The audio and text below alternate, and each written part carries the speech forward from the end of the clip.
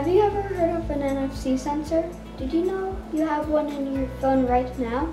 If you didn't know, that's okay. We are here to explain it to you. Hi, I'm Johnny, and this is Colt. We are making videos to educate you about the technology you carry around every day.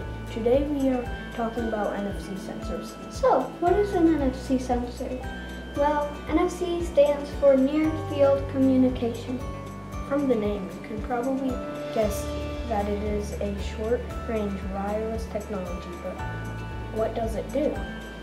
When activated, the NFC sensor transmits signals of a high frequency from data transferring among devices over a distance to about 10 centimeters.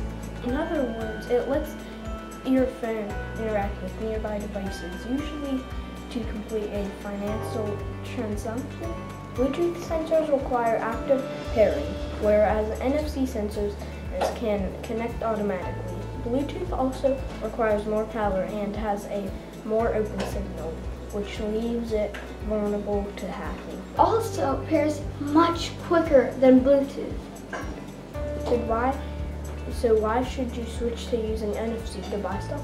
Well, for one, it's more secure. Using NFC limits the amount of time using your card is exposed, and since never put your card into a reader, you eliminate the possibility of your information being And when you use your phone, specifically, your NFC only activates when you tell it to, meaning your payment data only transmits when only you allow it.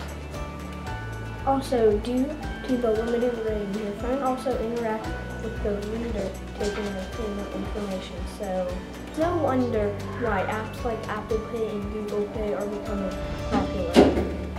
NFC is not limited to just buying things. You have used it in data transfers, quick pairings, public transportation, gaming, or home automation without even knowing what NFC was. Even if you didn't know before, now you know how important NFC is. NFC sensors are in your everyday life. If you have a smartphone, you have NFC technology in your pocket most of the time. I don't know about you, but we think that's pretty cool. If you learned anything from this video, go check out our previous videos and learn more about cell phone sensors. And look out for any of our future videos so you can learn all about the technology you carry around every day. Thanks for watching. Bye.